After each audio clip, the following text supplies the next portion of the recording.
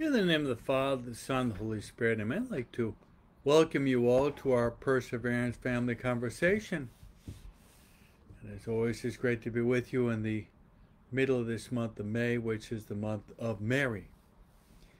So let's start off our conversation by inviting Mary to be with us. Mary has many wonderful titles. Mary is the Mother of God. Mary is the mother of the church. Mary is the mother of each and every one of us.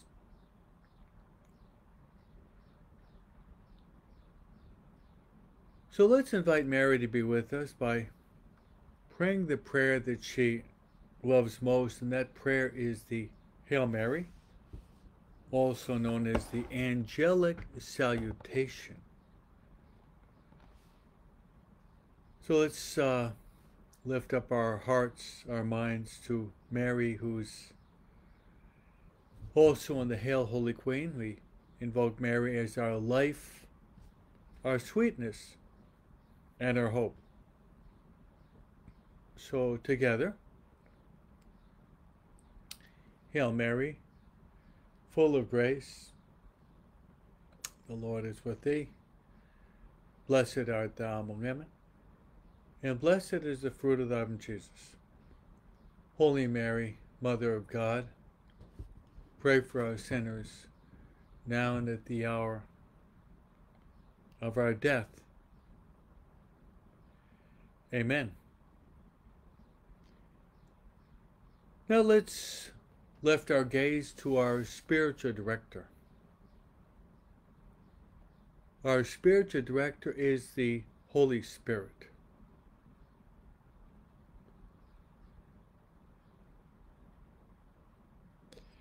Holy Spirit has many wonderful titles. Holy Spirit is known as the Paraclete. Holy Spirit is also known as the gift of gifts. Holy Spirit is also known as the sweet guest of the soul. Holy Spirit is also known as our consoler.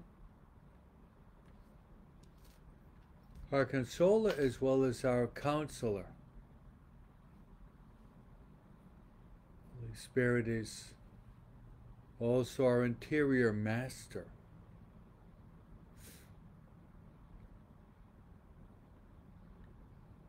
St. Paul says in his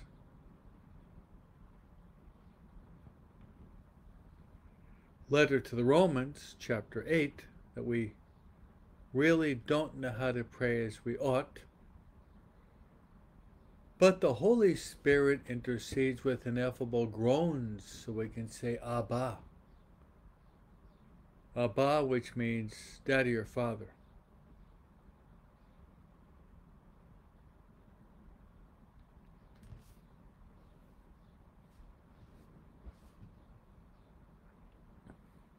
So let's invite the Holy Spirit to be with us, to give us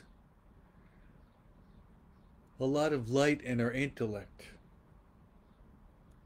as well as the fire of divine love to burn within the very depths of our hearts.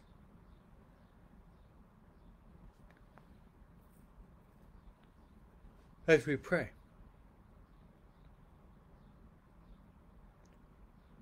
The classical prayer to the Holy Spirit.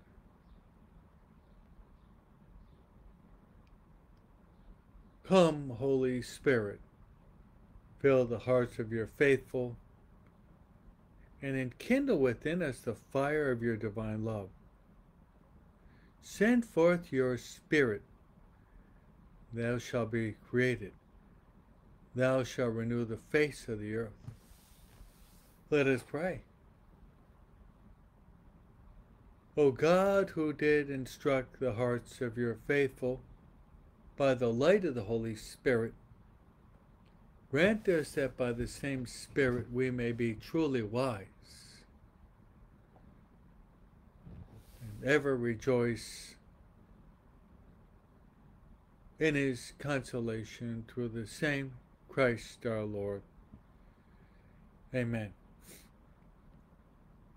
Glory be to the Father, and to the Son, and to the Holy Spirit, as it was in the beginning, is now, and ever shall be, world without end. Amen.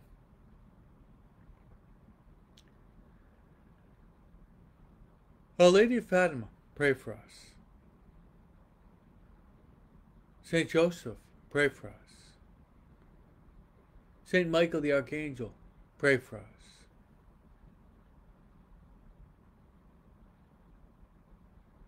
Saint Gabriel, pray for us. Saint Raphael, pray for us. Saint Maria Faustina Kowalska, pray for us.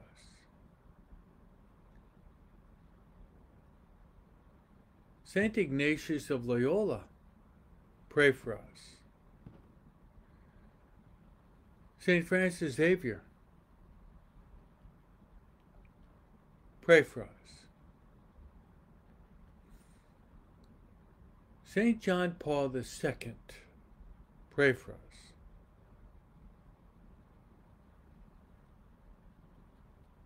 All God's angels and saints,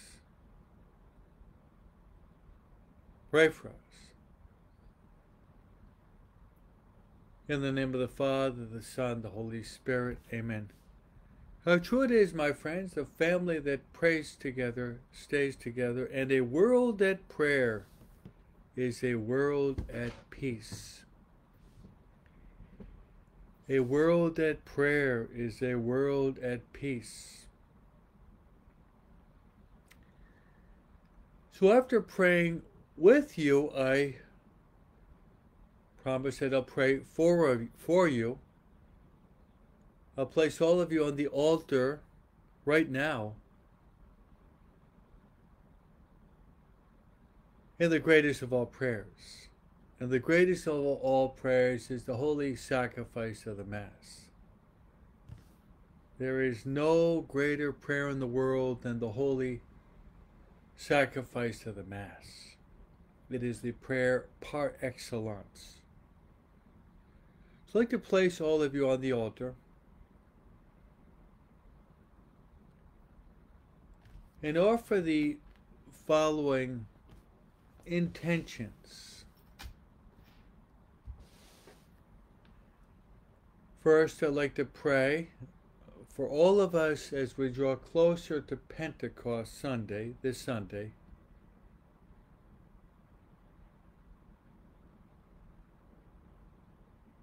That we would be open,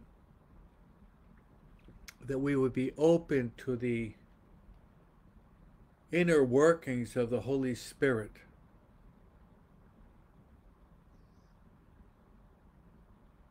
In our lives. Perhaps this can be our prayer.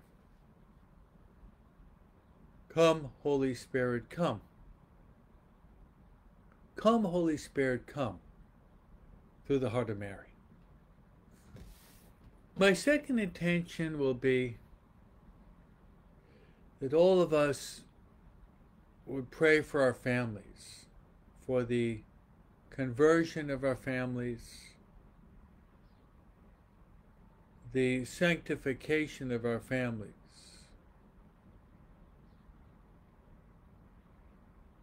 and for the salvation of our families and family members. Our Lord has said, what does it profit a man if he gains the whole world and loses his soul?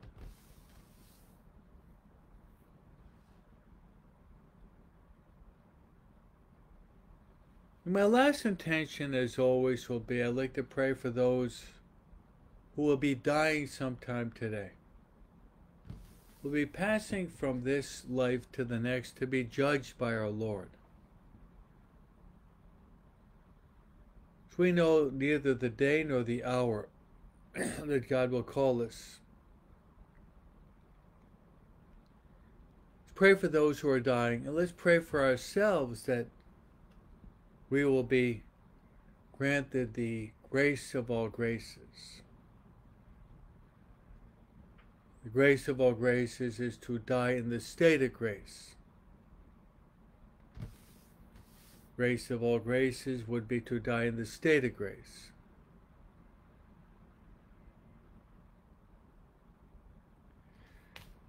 So, my friends, in just a few days we'll be celebrating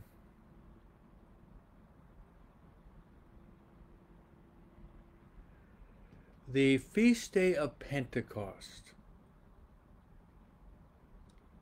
which is the descent of the Holy Spirit upon all of us. Let's open our hearts to the downpouring of the Holy Spirit. Praying often, "Come, Holy Spirit, come. Come, Holy Spirit, come," through the heart of Mary. And let's pray that we would be really open to the gifts of the Holy Spirit.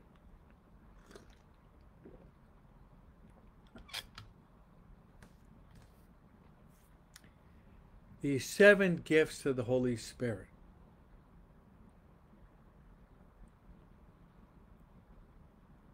Are wisdom, knowledge, understanding. They perfect our intellect. Counsel that connects our intellect to our will.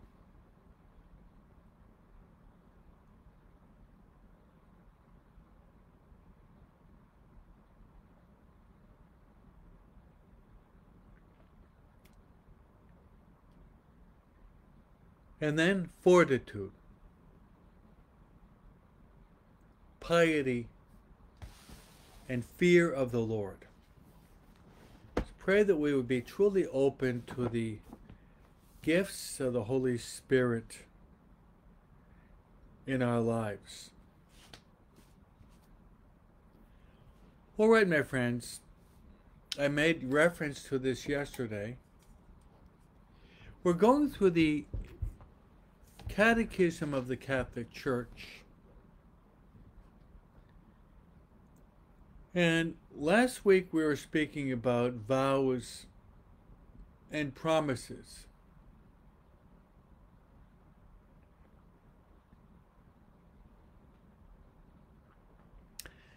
So today we'll enter into another dimension,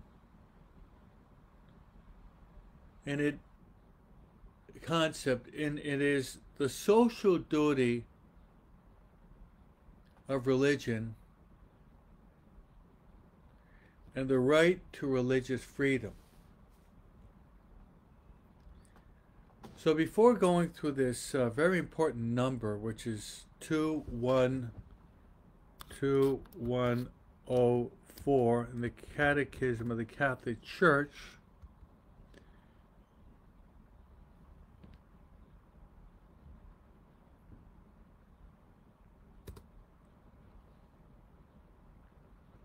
I would like to just make a general overview of this. Every country has to allow the freedom to practice religion.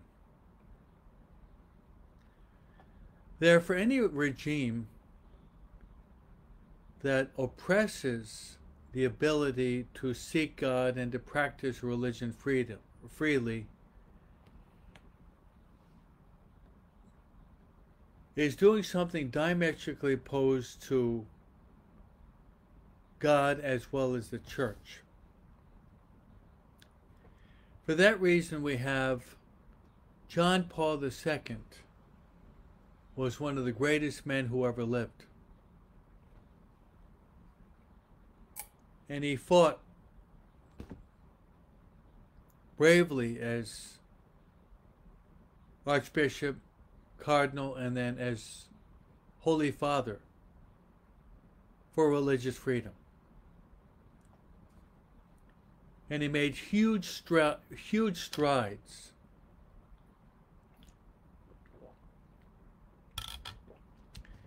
One of the reasons why was the following. Pope John Paul II was born in Poland in the year 1920. In May of 1920. He lived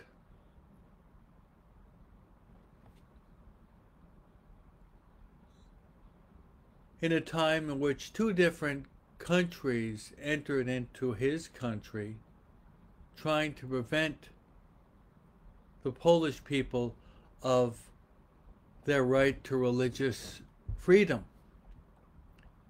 So if there's anyone that really understood this, and John Paul II was instrumental in the writing of the Catechism of the Catholic Church, he knew it.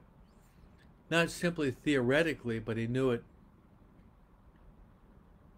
personally and practically.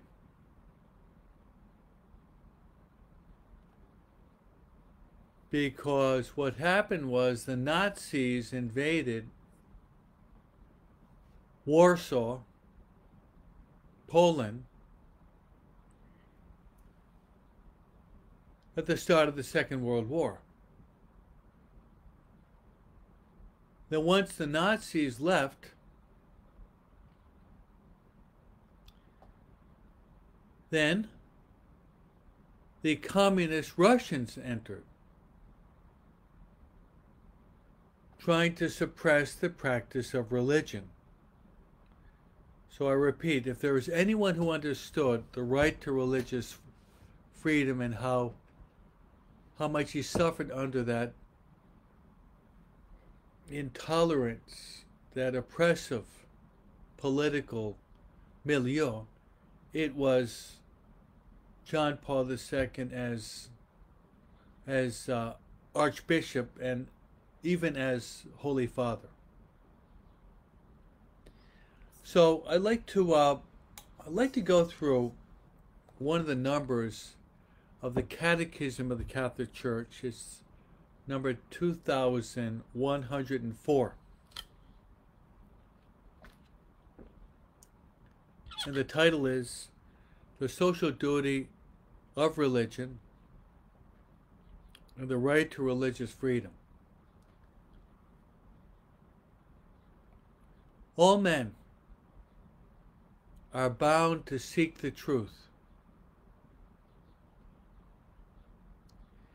especially what concerns God and His Church, and to embrace it and hold on to it as they come to know it.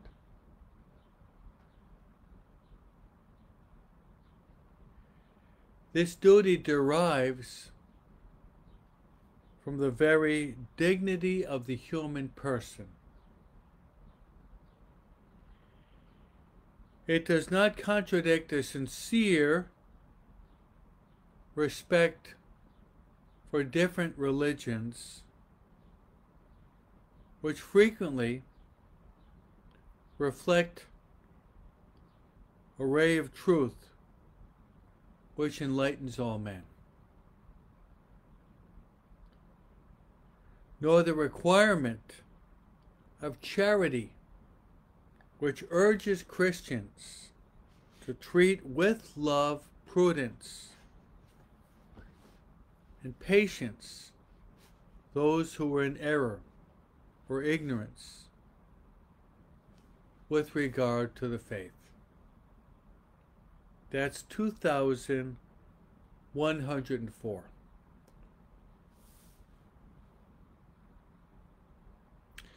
And Sophie's actually posted the number for us from the Catechism of the Catholic Church.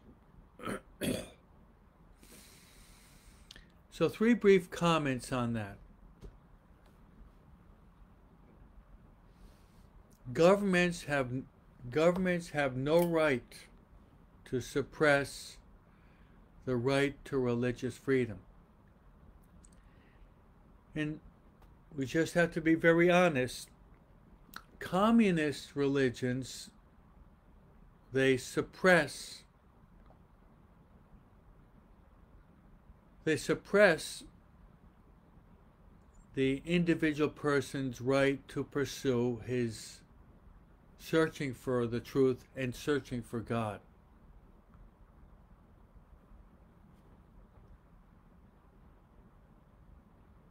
Second is that we have an obligation in our lives to keep searching for the truth.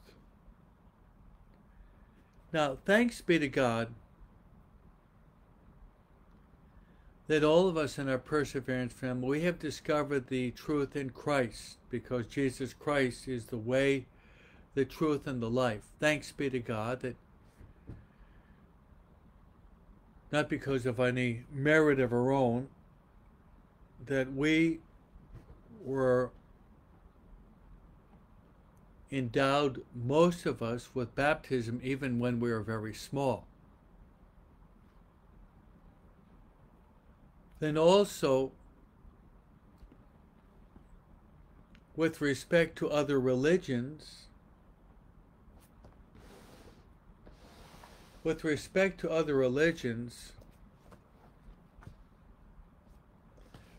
should respect them. We should respect other religions.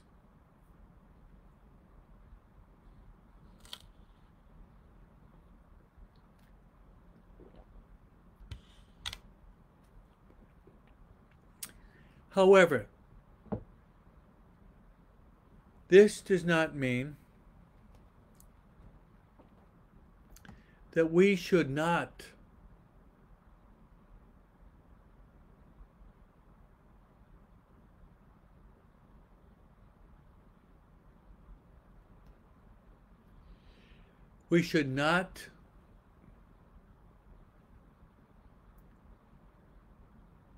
refrain from a real missionary impulse in our lives. What I'm saying is this: we should respect other religions, true. But still, Jesus said, "Go out to all nations, teaching them all that I taught you, baptizing them in the name of the Father, and of the Son, and of the Holy Spirit. And behold, I'm with you always, even until the end of the world."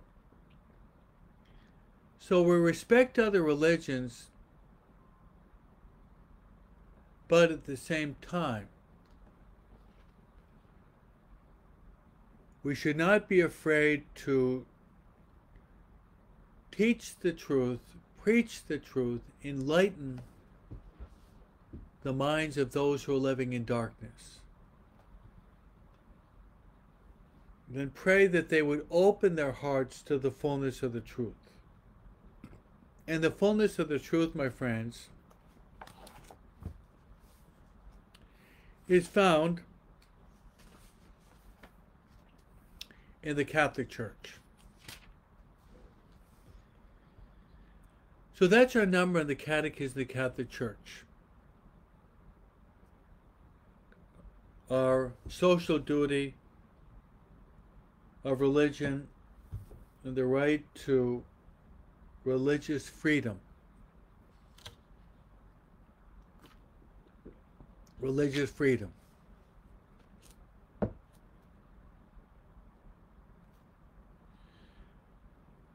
Okay, my friends, we have a few days left before we arrive at Pentecost.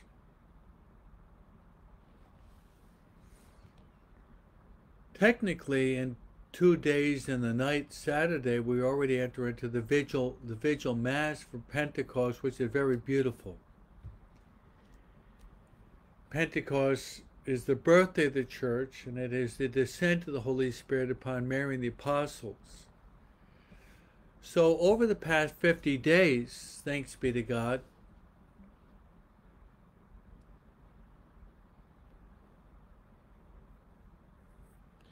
We've been going through the book, The Acts of the Apostles. So we've arrived at Acts chapter 22. St. Paul has great courage in preaching the fullness of the truth.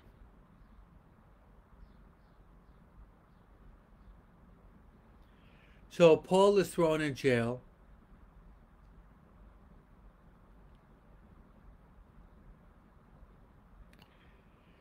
So he's brought before the chief priests and the whole Sanhedrin. And this is what's going to happen. It's a very interesting passage. And you're going to be seeing in the New Testament, the Gospels, as well as the Acts of the Apostles, the appearance of the Jewish people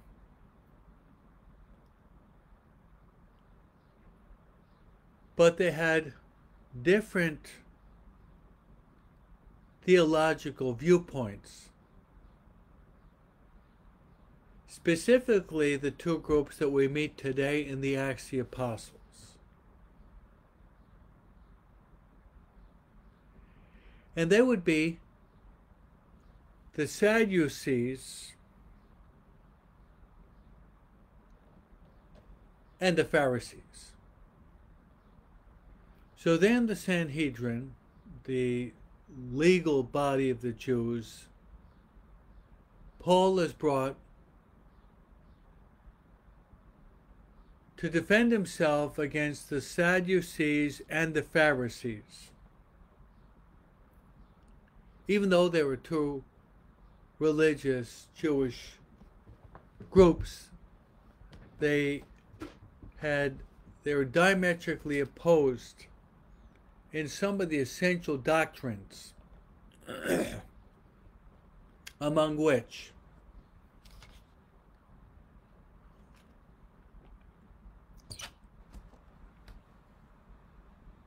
are three that we'll encounter today. Paul lifts his voice and he says boldly that he is a Pharisee of Pharisees and the son of Pharisees. Because Paul is from Tarsus. Now he's going to say something that is going to cause a great conflict, discussion, debate, fight among these two groups. He says that I am a Pharisee of Pharisees. Then, so to speak, he throws the rock at the hornet's nest. He says he believes in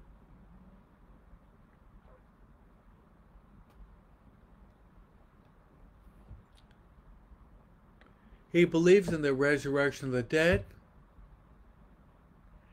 and he believes in spirits, and he believes in angels. Now, upon hearing this, the Pharisees say, let him go, he's done no evil. Whereas the Sadducees are infuriated against what Paul says because they don't believe in any of those three. They don't believe in the resurrection of the dead. They don't believe in spirits, and they don't believe in angels. So the quarrel becomes so heated that the commander was afraid that Paul was going to be torn in pieces.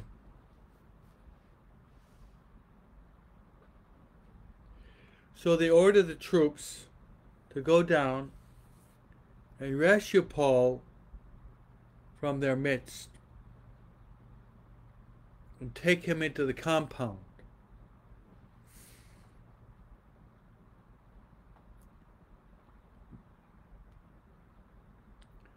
One thing that's very admirable is that St. Paul is not so much interested in pleasing people, but St. Paul is interested in pleasing God. No wonder if at times the Curé of Ars says that one of the biggest problems once we're converted, we start to practice our faith, is what is called human respect. Human respect means very often we act guided by the purpose of wanting to be liked by people. That's right, wanting to be liked by people. It's called human respect, wanting to be liked by people.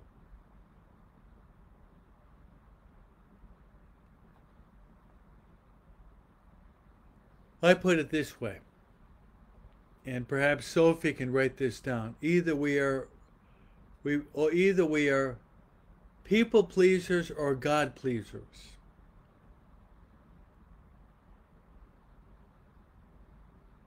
Either we are people pleasers or God pleasers. We have to choose. St. Paul definitely was not a people pleaser, but he was a God pleaser. We should always ask ourselves, is this pleasing to God? Is this what God wants? One of the best stories ever heard on trying to overcome human respect, showing how if we only try to please people, it's not going to work.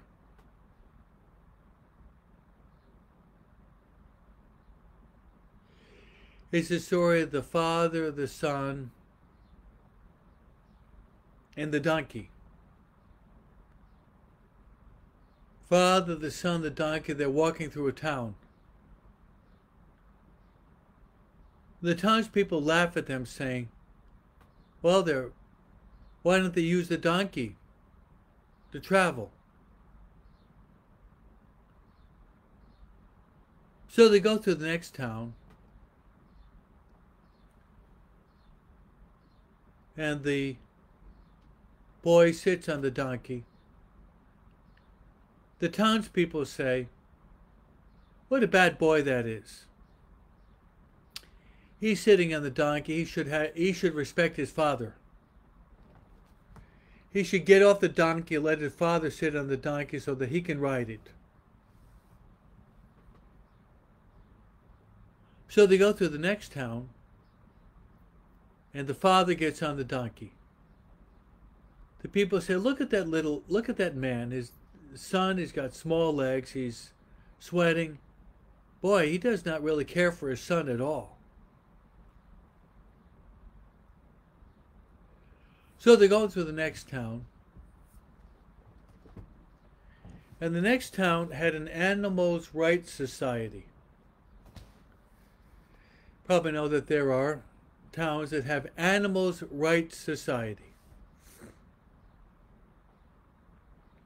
So both the son and the father sat on the donkey as they traveled to this next town that had an animals' rights society. So they walked in front of the Animal Rights Society,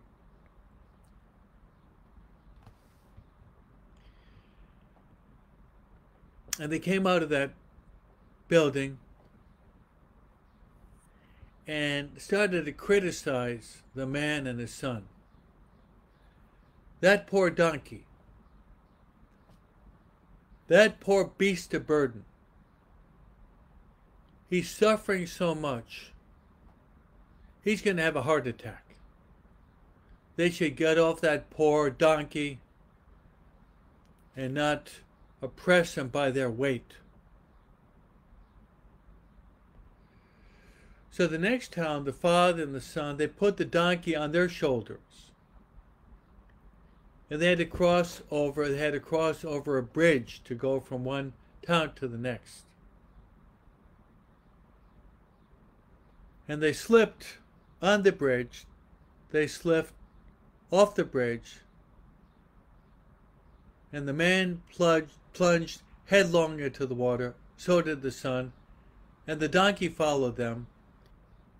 And the three of them, the father, the son, the donkey, they drowned in the water beneath the bridge.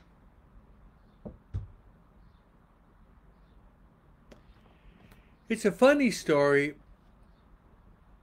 It is. It's a comical, funny story, but it's a good one. Because this story tells us very clearly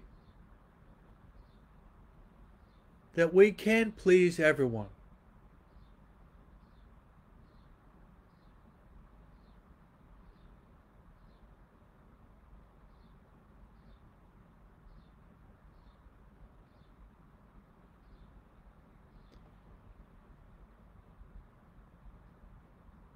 We can't please everyone.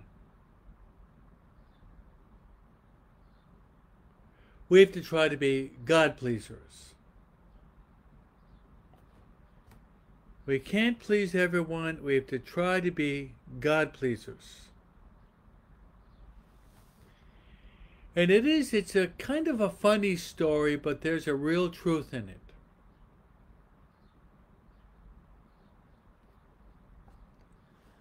That's why we admire St. Paul, because he was courageous enough to always be preaching the truth. We admire the martyrs because they're courageous to always be preaching the truth. We admire the martyrs, for example, that of St. John the Baptist. He told King Herod that he was doing something wrong. He was living with his brother's wife. He was living in an incestuous relationship. It was wrong. John the Baptist was beheaded.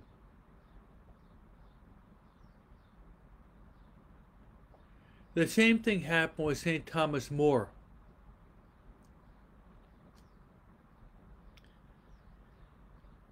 Thomas More had to choose between God and the king. And Thomas More chose God. Even our young friend Jose Luis Sanchez del Rio, he had to choose between the federal government and Christ the King.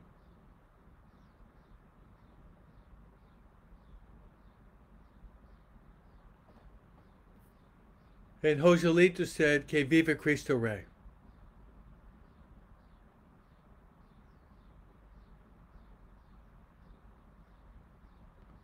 Que viva Cristo Rey. Que viva la Virgen de Guadalupe.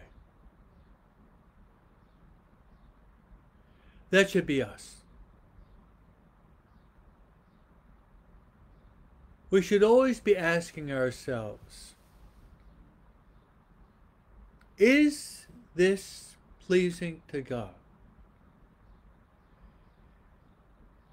And we should discern that if it is, we should carry it out.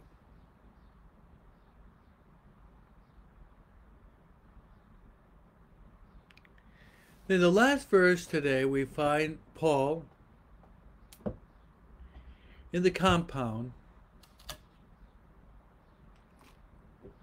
and the Lord speaks to Paul. Paul is a universal preacher, and he's going to be going where God wants him to go.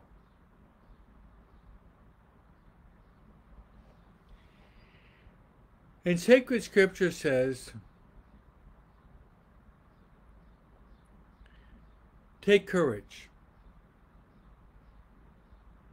For just as you have borne witness to my cause in Jerusalem,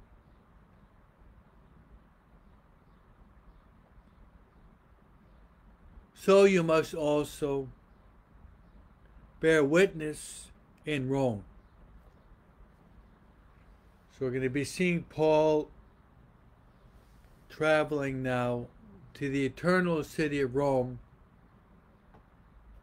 where he will testify to Jesus Christ in the eternal city of Rome. He'll be incarcerated. And that calls to mind the movie St. Paul that I mentioned earlier, which Jim Caviezel is acting as St. Luke, and he's visiting St. Paul in the Mamertine prison in Rome, where Paul has visitors. And he's preaching the word of God to the prisoners. And eventually, during the persecution of Nero,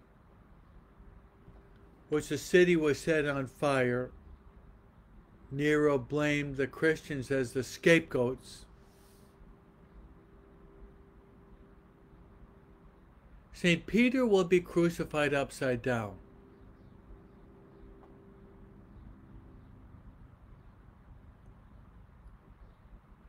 St. Paul will not be crucified because St. Paul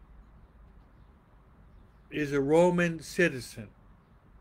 And the Roman citizens did not have to die the cruel death of crucifixion. So St. Paul will be eventually beheaded. He'll be decapitated.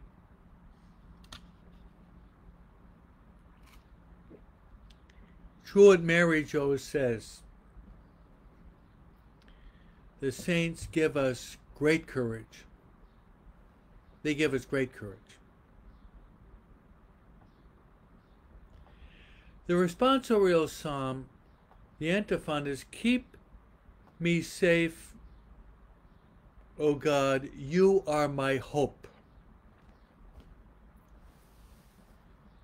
Keep me safe, O God, you are my hope.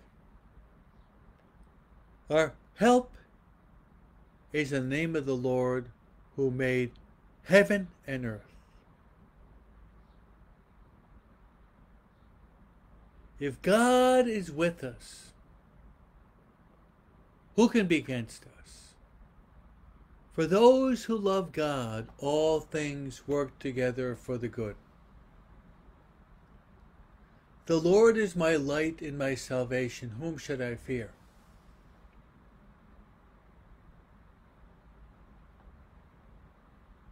The Lord is my shepherd. There's nothing I shall want.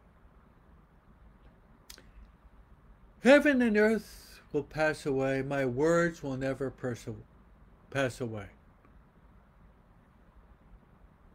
You will have persecutions, but be of courage. I have conquered the world. When I'm weak, then I am strong.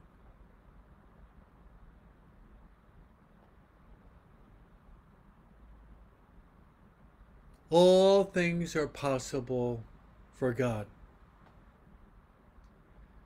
The Lord is my rock, my bulwark, and my fortress. So I've just quoted 10 different verses that are related to our hope and trust that we should deposit in God. And isn't really that the message of St. Faustine and the diary? Jesus, I trust in you. Jesus, I trust in you. I don't trust in myself, far from it. But Jesus, I trust in you. Then I'd like to move from there to the gospel.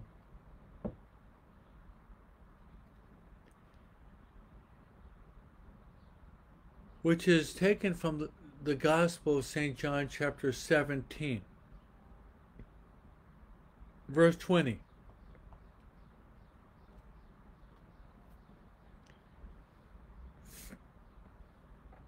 Which it says, referring to Jesus, lifting up his eyes to heaven.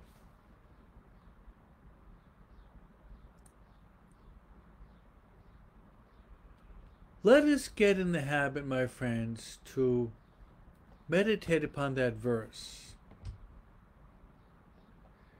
Jesus lifting up his eyes to heaven.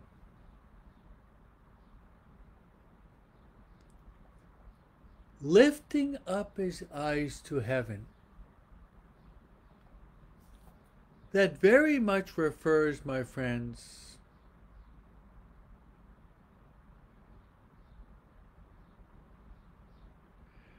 to what we celebrated last Sunday.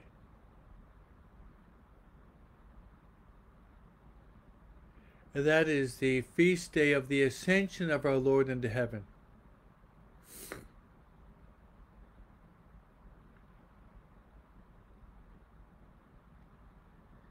That's right, the Ascension of our Lord into heaven precedes Pentecost Sunday. It's a day in which we contemplated Jesus there on Mount Olives, giving his last instructions to the apostles. Go out to all nations. Teach them all I taught you. Baptize them in the name of the Father, and the Son, and the Holy Spirit. And Jesus gives us these very consoling words. And behold, I am with you always, even until the end of time. But these words, Jesus lifting his eyes to heaven, those few words say so much.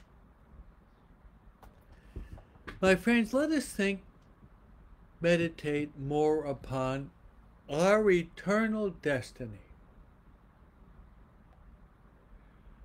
We are here in this world a short time. 70 is the span of man, 80 for the most robust, as the Psalm points out. Span of life is 70, 80 for those who are most robust. But my friends, we should never forget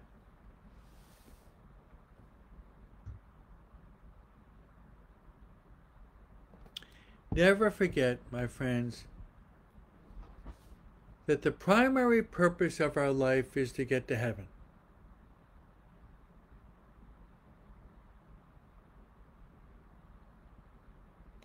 Jesus actually says this: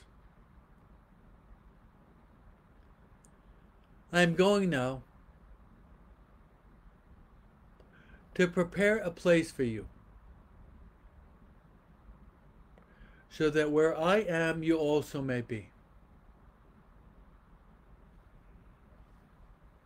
In my Father's house there are many mansions.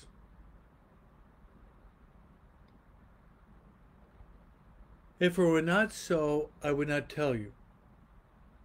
Eye has not seen, ear has not heard, nor has it entered into the mind of man the wonderful things that God has prepared for those who love him. So, my friends and Perseverance family, share this message with your friends. All of you, think more about heaven. And all of you have a very special place.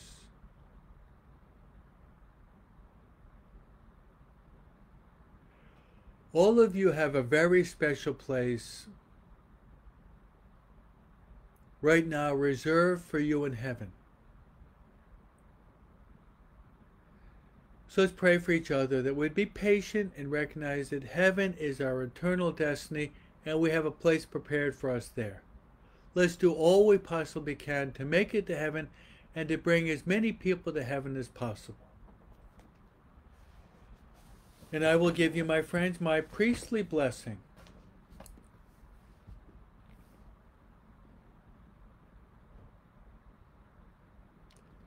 The Lord be with you.